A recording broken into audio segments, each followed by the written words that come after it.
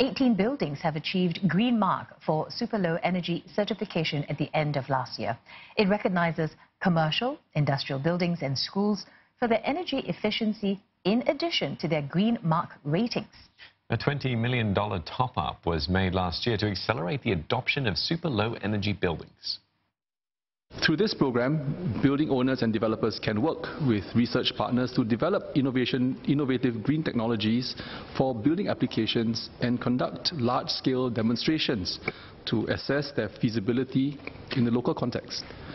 So in addition, BCA has established the Super Low Energy Building Smart Hub to facilitate the exchange of knowledge on energy-efficient technologies among industry stakeholders. Separately, the Building and Construction Authority will explore how more buildings can provide lactation rooms in their premises. And starting this year, buildings with a gross floor area of 10,000 meters square are required to provide at least one lactation room. The intent of the GFA threshold is to strike a balance between the need for such facilities and the practical implications for smaller buildings, such as efficiency in the use of space.